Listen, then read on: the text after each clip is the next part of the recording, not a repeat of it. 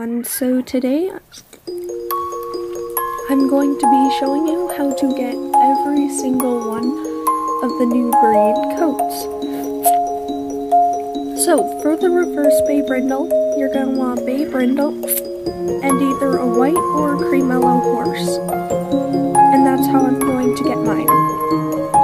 Next, to get a black reverse brindle, and these are just the horses that I'm using. Pretty much I used, where is it?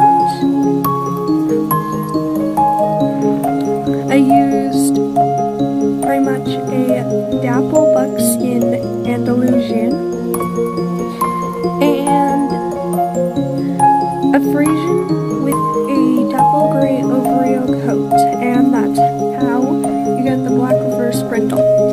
Then I actually already bred this one, and I have it right now, and it is not for trade, but I did a Rabacuno Rab, and then a gray brindle, and that's how you get the steel gray, which I already have. Not gonna lie, the steel gray looks exactly like the Rabacuno coat, so yeah. Then I bred my chestnut Andalusian.